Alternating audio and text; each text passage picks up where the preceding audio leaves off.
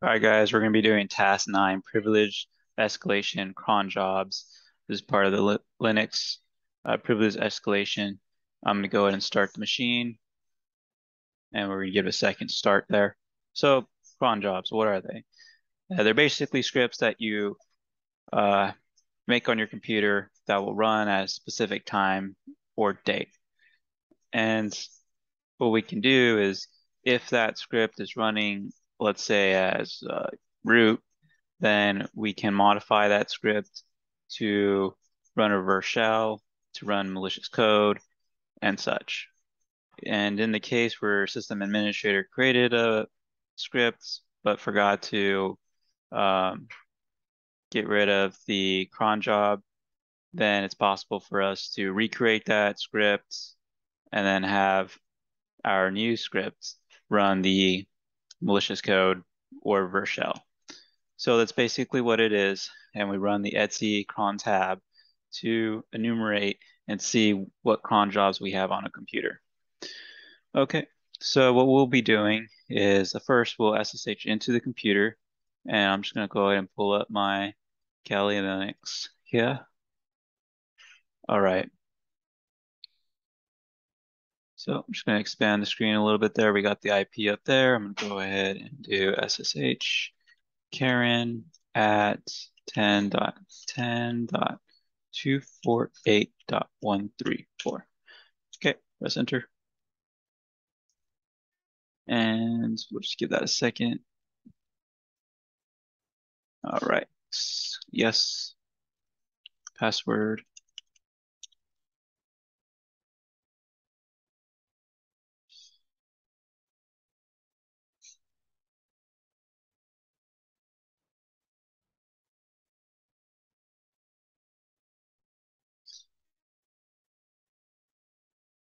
All right, we'll just give that a second to load and we're in.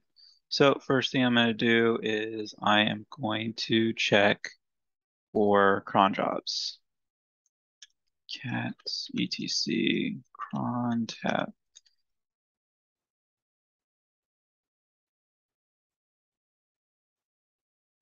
Ah, forgot my R.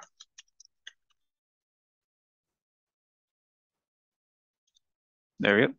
And so we got 4 here. So if you're looking at your Tryhackme, you can go ahead and answer that question you have at the bottom.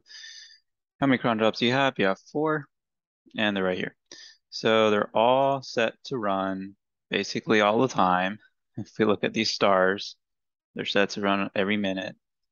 Set to run as root, so right away we know we can get a good old privilege escalation here. And you have the antivirus.sh, the antivirus.sh, and then if we look at our directory, so we will see where are we at right now. You can see we're in the Karen folder. So hey, let's just run the backup.sh. It's right there, so we'll run that. So let's go ahead and now that we know the cron job's there, I've done this already, so I know that you have to change you have to make that backup.sh executable. So we could do that by typing in chmod plus x backup.sh.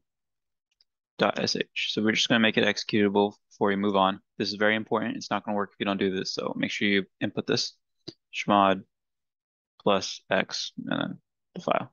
So we're just making the file executable. All right, good. So now we're going to use nano to open it up so we can modify it. All right, and now that it's open, we can see all this. And what we're going to do is we're going to take all this good code, we're going to just get rid of it. So we put in our bad code. All right, so let me go ahead and just paste in the code you're going to input. All right. So by the way, what you're going to do is you can follow the comment section below. I'm going to input all the codes you need to run. So if you're having a bad day, terminal's not working for you, or you're having typos, just paste that in. Paste. All right.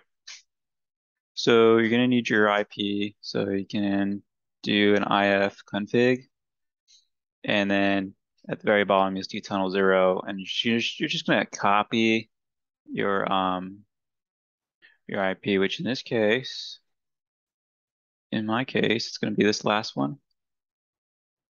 Type selection. I am then going to move over here and paste that in.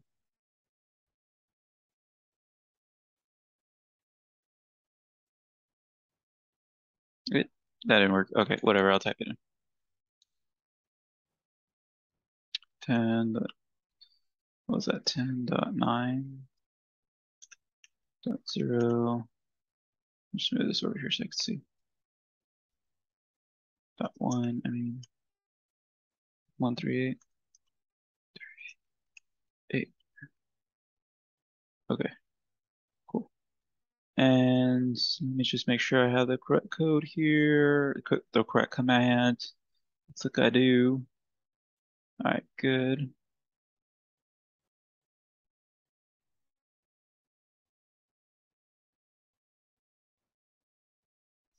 Now what I'm gonna do is I am just going to start a listener on my computer. So nc lvp, and let's do 779.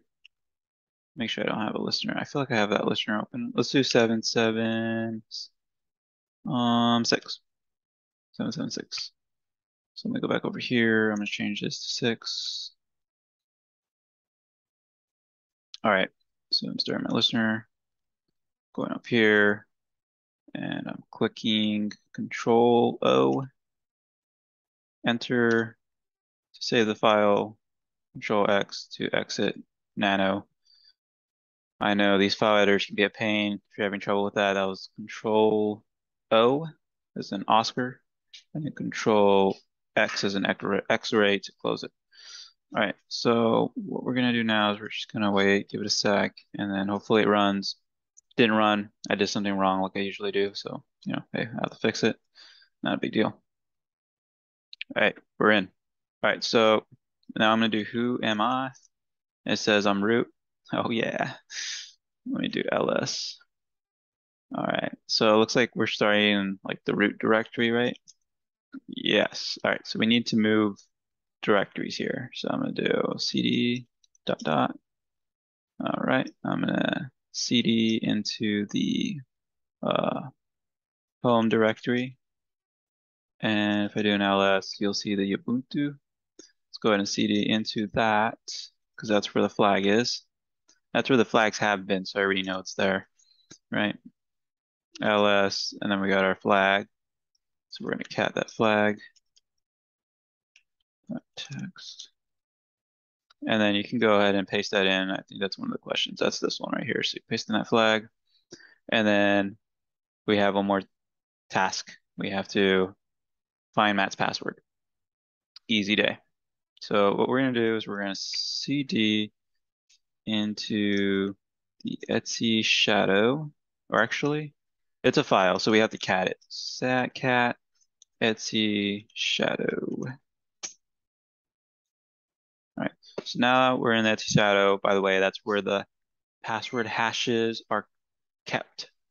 And so we see Matt, we see his password hash right here, starting from the dollar symbol all the way down to the 8, I believe. Let me verify. One sec. 6. All the way down to the R. Yeah, no. So that's from the cash symbol all the way down to the R. And I'm kind of cutting off here, so let me go ahead and move my screen a little bit.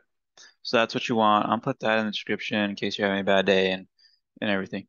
You can just paste that in. So, gotcha. Got it. All right, cool.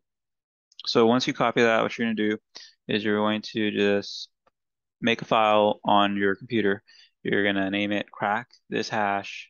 So you do right click, document, empty text, rename it crack this hash man dot text, crack this hash man. And then you're just going to go ahead and put the hash in here. All right, so I can paste back in here. You'll see it. There it is.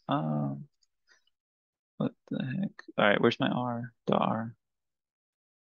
I'm put a dot. Two. All right, cool. I'm gonna go ahead and save that. Got my subline text editor here, and then we're gonna run John against it. And most likely this isn't gonna work for me because I already run John against it. But there's a way for me to see my old commands. Oh, snaps. I just remembered something.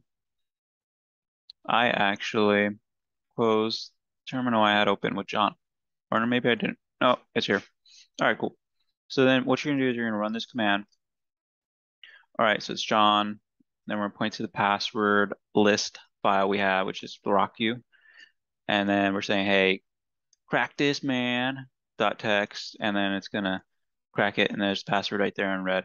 1 2 3 4 5 6. So then we're gonna go ahead and put that one into here, and you're done. You did it. Heck yeah, man. Like and subscribe, man. All right. So that's it, guys. I'm gonna put this command in the description as well. And if you haven't already, I hope you guys are like saving this in OneNote or something, because you're probably gonna come across this again, especially on Tryhackme. I've seen this before, so this isn't the first time. All righty. Have a good day. I'm out.